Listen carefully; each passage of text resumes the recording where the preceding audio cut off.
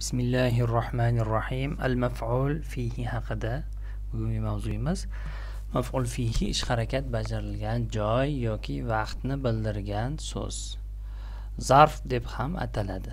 Va ismun mansub yadullu ala zamani huduthil fi'li aw makanihi.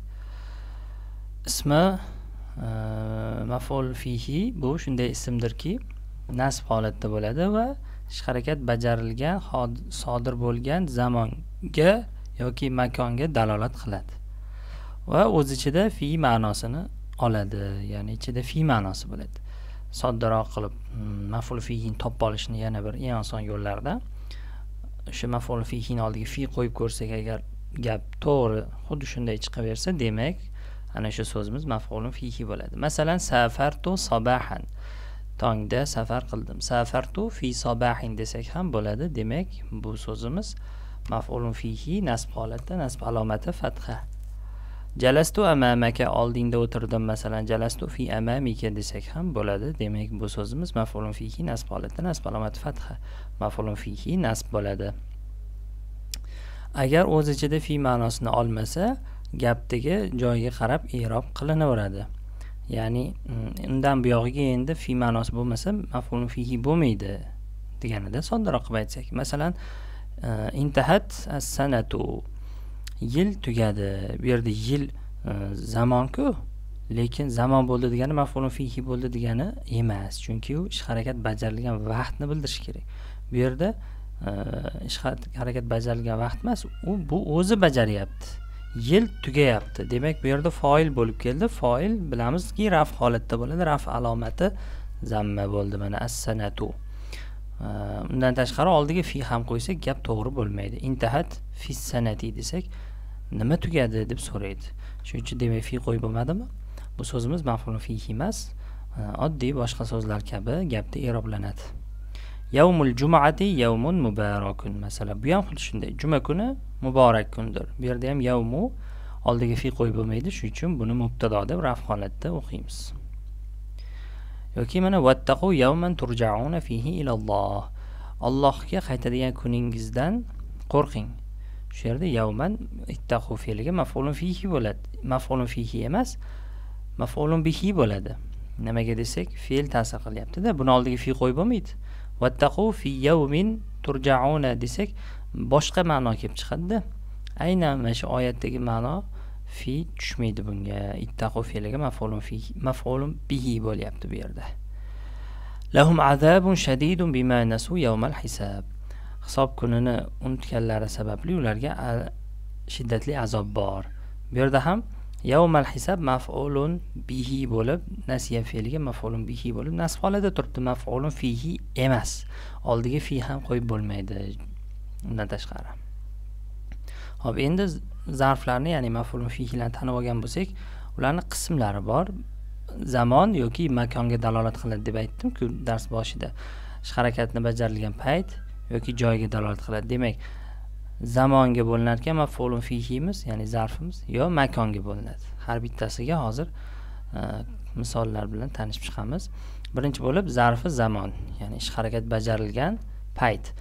U mana shu yerda xuddi shu gapni yozibdi. Ismun yadullu ala zamani hudusil fi'l. Fe'l sodir bo'lgan zamoniga dalolat qilgan ism, o'z ichida fi ma'nosini olgan, qamrab olgan o'z ichiga. Masalan, yawman nimadir bajarilgan kun, laylatan tun, al-yawma bugun. Masalan, ji'tu al-yawma bugun keldim deymiz. Yoki shu kecha, yoki hozir, yoki tongda, kechasi, bu ayshaan, bu ham kechasi, bukratan ertalab, g'odan ertaga, usbu'an qandaydir haftada, oyda, yilda bu ham asrda, vaqtda, zamonda, paytda, soatda, lahzada, abadan umuman yoki qotto hech qachon.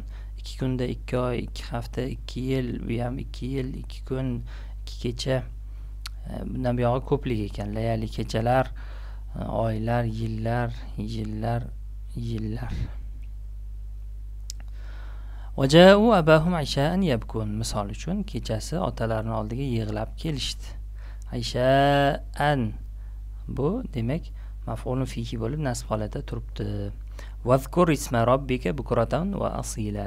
Robbingning ismini kecha-yu kunduz ertalab bu kechasi zikr qilgin. Bukratan asilan maf'ulun fihi nasb holatda.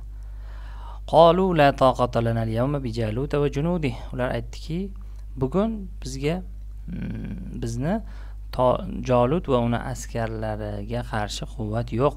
Al-yawma maf'ulun fihi nasb holatda. Falabista sinina fi ahli Madyan. Madyan ahlida yillab yashading. Sinina labisa fe'liga maf'ulun fihi nasb holatda fatha bo'lyapti mana. Va qalu lan tamassana an-naru illa ayyaman ma'duda. Va aytdilarki, bizni faqatgina bir necha kun olov tutadi. Ya'ni do'zaxga kirsak ham bir necha kun kiramiz xolos deyishdi. Shu yerda ayyaman so'zi mana maf'ulun fihi bo'lib nasb holatda turibdi. Maf'ulun fihi ham qaysi turi? Zamon, zarfi zamon. Sumtu sanavatin fi Makkah. Makkada yillab ro'za tutdim. Bu yerda ham mana sanavati maf'ulun fihi bo'ladi. Sumtu fe'liga zarfi zamon, zamonni bildiryapti. Endi zarfi makon, makonni bildiradigan, ish harakat bajarilgan makonni bildiradigan so'zlarni ko'rsak, amama, varo'a, favqa, oldida, orqasida, tepasida, tagida, o'ngida, chapida, ustida, ostida, oldida, orqasida, chapida, ro'parasida, tomonida, atrofida, mil, 1 mil o'sha ishni bajardi, 1 farsakh o'sha ishni bajardi. Bular demak makonga dalolat qiladigan so'zlar. Ish harakat bajarilgan makonni bildirsa maf'ulun fihi deb aytamiz shularni. Va qala al-akhar inni arani ahmilu fawqa ra'si khubzan. Boshqasi aytdiki, men boshimning ustida nonni ko'tarib ketayotganimni ko'ryapman. Fawqa ra'si boshimning tepasidagi. Fawqa tepani bildiryapti-ku, ko'tarish harakat qayerda bo'lyapti? Tepada. Demak, maf'ulun fihi zarfi makon bo'ldi, nasb holati, nasb alomati fatha. Iz yubay'unaka tahta ash-shajarati. Senga daraxt ostida bayat berayotganlarni esla. Shu yerda tahta mana maf'ulun fihi zarfi makon, nasb holati, nasb alomati fatha. Va taraktum ma khawwalnakum wara'a zuhurikum. Sizlarga bergan narsalarimizni ortingizda qoldirdingiz. Shu yerda mana varo'a maf'ulun fihi zarfi makon bo'ldi. Walamma tawajjaha tilqa'a Madyana. Madyan tomon yuzlangan payt tilqa'a maf'ulun fihi zarfi zamon. Zarfi makon ekan, joyini bildiryapti. Qaysi tomon? Madyan tomon, makon bo'lyapti. Yuzingni Masjidul Harom tomon bur. Bu yerda mana shatra maf'ulun fihi zarfi makon. Favalli fe'liga zarfi makon. Yuzingni bur qaysi tomonga? Masjidul Harom tomonga, zarfi makon. Sirtu milan 1 mil yurdim. Bu yerda ham milan maf'ulun fihi zarfi makon, nasb holati, nasb alomati fatha bo'ldi. Endi shu zarflardan noib bo'ladigan so'zlar bor. Bu yerda bir necha so'z bor. Zarfda noib bo'ladi. U xuddi zarfga o'xshab zamon yo makonga dalolat qiladi. Nasb holatda i'roblanadi, chunki bular ham endi zarf bo'ldi-da, zarfni o'rniga o'tirgandan keyin. Walaysa ala annaha naib anil zarf. Zarfdan noib bo'lgani uchun emas, bular ham endi zarf hisoblanadi deyilibdi. Zarf deymizmi, zarfning noibi deymizmi, nima bo'lganda ham nasb holatda bo'ladi. Ular qisqacha qilib aytsak, kullun yoki ba'dunga o'xshash so'zlar yoki adadga dalolat qiladigan so'zlar, o'sha maf'ulun fihining oldida biror bir raqam keladi. Ana shu zarfi zamon yoki makon bo'ladi, zarf bo'ladi. Uchinchisi ishoralar keladi. Xuddi o'sha maf'ulun fihining oldida ishora keladi. Tamom, ishorani maf'ulun fihi deymiz. Undan keyingisi demak shuni badali bo'ladi. Endi qisqacha shularni misollari bilan tanishib chiqsak. Birinchisi demak kullun yoki ba'dunga o'xshash so'zlar. Kullun, jami'un, ba'dun, nisfun, hammasi, barchasi, ba'zisi, yarmi. Mana shular o'sha maf'ulun fihining oldida keladi. Bu yoq bularga o'tib ketadi endi. Zarfiyat. Bular muzof bo'ladi. Undan keyingi so'zimiz muzof ilayhi bo'ladi. Sumtu kullash shahri. Oyni hammasida ro'za tutdim. Mana kullan maf'ulun fihi zarfi zamon bo'ldi, o'zi muzof, shahri muzof ilayhi bo'ldi. O'zi aslida shahri maf'ulun fihi bo'lish kerak edi. Mana kullun kelib maf'ulun fihi bo'lib ketdi. Sumtu ba'da shahri, ba'zisida oyni ro'za tutdim. Ba'da maf'ulun fihi zarfi zamon. Sirtu kullal farsakh. Barcha farsaxni hammasini to'lig'icha yurib chiqdim. Kulla bu yerda ham zarfi makon, yuqorida zarfi zamon edi. Sirtu ba'dal farsakh, ba'zisida yurdim farsaxni, zarfi makon. Kulla yawmin huwa fi sha'n. Har kuni u bir ishdadir. Bu yerda zarfi zamon bo'ldi mana nasb holatda. Va kana Jibril alayhissalom yalqahu kulla laylatin fi Ramazon. Jibril alayhissalom u kishiga Ramazonda har kecha yo'liqardi. Kulla laylatin. Kulla zarfi zamon bo'ldi, nasb holatda, nasb alomati fatha. Endi mana hozir maf'ul fihilarning oldida adad kelishini ko'rib chiqamiz. Sumtu 20 yawman. 20 kun ro'za tutdim. 20 so'zi zarfi zamon, maf'ul fihi nasb holatda, nasb alomati ye. yoki sirtu 30 farsakhan 30 farsak yurdim. 30 zarfi makon. فأماته الله 100 عام ثم بعثه. Allah Taala uni 100 yil o'ldirdi, keyin uni tiriltirdi. 100 عامin degi 100 mana adadimiz maf'ulun fihi zarfi zamon. Yawaddu ahaduhum law yu'ammar alf sana. Ulardan biri xohlaydiki, qat xohlaydiki 1000 yil yashasam deydi. Alf sanatiniga alfa zarfi zamon maf'ulun fihi mana nasb holatda. Qala ayatuka alla tukallima an-nasa 3 ayyamin illa ramza. Alloh taolo aytdiki, senga beriladigan oyat, mo'jiza, belgi, insonlarga 3 kun gapirmaysan, illo imo ishora qilasan. Shu yerda salasata so'zi la tukallimuga zarfi zamon bo'ldi, nasb holatda va nasb alomati fatha. Demak, adadlar kelar ekan, maf'ul fihlarimizning oldida adad kelib noib bo'lar ekan. Undan birinchisi kullun ba'dun edi. Kullun yoki ba'dun shunga o'xshash so'zlar keldi. Ikkinchi noibimiz sonlar keldi. Uchinchisi ishora keladi mana. Sumtu zalika al-yawm. Ana shu kun ro'za tutdim. Zalika demak al-yawmadan noib bo'ldi. Maf'ulun fihi zarfi zamon bo'ldi. Al-yawm demak uni badali bo'lyapti. Sirtu zalikal mil. Ana shuncha mil yurdim. Bu yerda zalika so'zi sirtu fe'liga zarfi makon bo'ldi. Tamam, zarf haqida mavzuyimiz bitdi. Oxirida bir foyda kelyapti. Qottu va abadan so'zlari o'rtasidagi farq. Qottu degani umuman desak bo'ladi. Abadan ham shunga o'xshash, lekin ba'zi farqlari bor.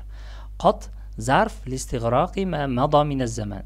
Qot so'zi zamondan o'tib ketgan narsaga qamrab oladigan zarfdir. Ya'ni o'tgan zamonga ishlatiladi qot. Misol uchun ma fa'altu hadha qat. Buni umuman qilmaganman. O'tgan zamonga ishlatiladi. Abadan bo'lsa mustaqbal, kelasi zamonga ishlatiladi. Faqat va faqat kelasi. Bu faqat va faqat o'tgan. Qat bo'lsa zammaga mabni, mana oxiri zamma bo'lib turadi. Abadan bo'lsa nasb holatda. Demak bu mabni emas. Abadun, abadin, abadan o'zgarar ekan. Qat la buddan yusbaqa bi nafin. Qatda oldida nafiy o'tish kerak. Bo'lishsiz gap bo'lish kerak. Buni umuman qilmaganman, umuman bormaganman, umuman ichmaganman. Abadan bo'lsa nafiy o'tish shart emas. Buni umuman qilmayman desa ham bo'ladi. Yoki endi har doim qilaman deb abadanni ishlatsak bo'ladi. Plus gapga ham, minus gapga ham ishlayveradi abadan. Misol, ma sharibtul khamra qat. Xamirni, aroqni umuman ichmadim. Demak, mana nafiy o'tyapti va o'tgan zamonda kelyapti va zammaga mabni bo'lyapti. Endi abadanni ko'raylik. Lan ashrobal khamra abadan. Aroq umuman ichmayman. Kelasi zamonda ishlatildi. Xolidina fiha abadan. U yerda ular abadiy qolurlar. Bu yerda bo'lsa ham kelasi zamon, ammo mana bu gapdan farqi musbat gap bo'ldi. Tepada nafiy, manfiy gap bo'ldi. Umuman aroq ichmayman. Ular u yerda abadiy qolurlar. Demak, musbatga ham manfiyga ham ishlar ekan. Abadan so'zi qotdan farqli o'laroq. Tanbih la yasihu isti'malu qat lil mustaqbal. Endi hozir o'qiganimiz yana takror bo'lyapti. Qot kelasi zamonga ishlatib bo'lmaydi, faqat mozi.